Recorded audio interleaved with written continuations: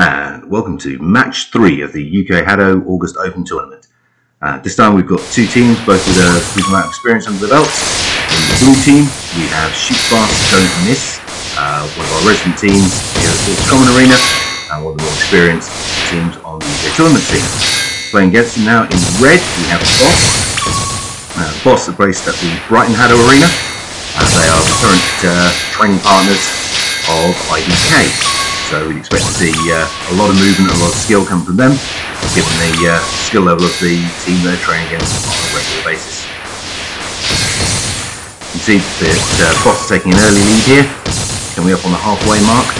2-point lead though is not, 1-point lead is not anything decisive at this stage, because there's always 3 points available from the other team at any given point. 30 seconds now to play, still within 2 points there, but Boss holding on to that lead. Coming down to the closing quarter of the match. Shoot Fast Don't Miss are moving well, but that shield, central shield defence that the Boss are using is really starting to pay dividends for them, making it hard for the cross shots from Shoot Fast Don't Miss to find their targets. 5 seconds to play, and it looks like this match belongs to the Boss.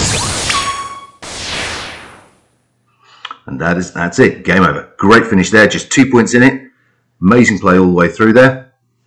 Getting those stats at the end there, you can see player 1 on the red team, the Boss, not scoring any hits, but that's because they were the shield bearer for the team. They were the ones putting up those defensive walls, allowing the other 2 players to earn the points and to limit their impacts.